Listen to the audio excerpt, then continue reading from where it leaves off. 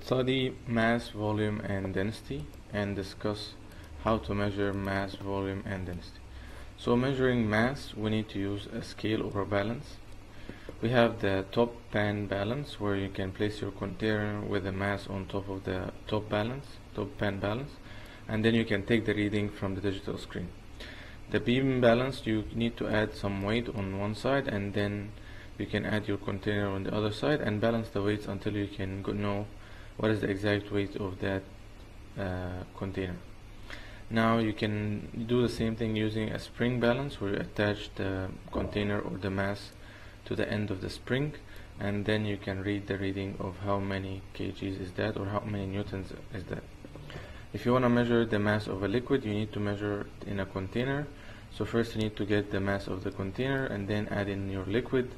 Find the mass of the liquid with the container, and then you can subtract the mass of the container to get the mass of the liquid on its own. If you want to know the relationship between the weight and the mass, we need to know that the weight is a force, which is a vector as well, and it's the mass multiplied by the acceleration due to gravity, which is around 9.81 Newton per kg.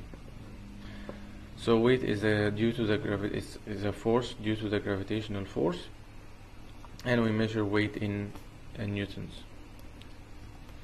Now if you want to know what is the volume of some objects, you need to know if it's a regular object or an irregular object. And then if it's a regular object, you can do measurement. You can measure the length and the area of the base and then multiply them. And if it's not a regular object, it's an irregular object, you need to find using displacement method. You can place your irregular object in a container, and then the container will displace some liquid, and then if you measure the volume of that liquid, you will get the volume of the irregular object. Now once we have the mass and the volume, we can use the formula to find the density, as density is defined mass per unit volume, or mass divided by volume, where we know that the increase in mass will increase the density of an object, and the unit for density is kg per meter cubed, or gram per centimeter cubed. And density can describe the structure of any material, where the particles, if they are not closely packed, it means that it's less dense, and if they are very compacted, closely packed in one surface area or one volume, then they are more dense. The relationship between density and floating objects. So as we know, any surface will have some upthrust due to the liquid that is applying an upward force on the surface of that object, and the upthrust is due to the volume of that fluid trying to push upward or have an upthrust on the object on the top, because the object on the top has a lower density than the liquid.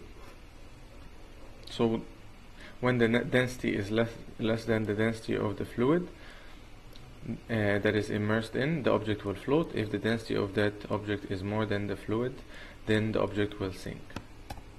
If we talk about liquids, so we can say that increasing the density of the liquid will make that liquid sink as well, go to the bottom. So we know that honey is denser than liquid soap and water, olive oil, and alcohol.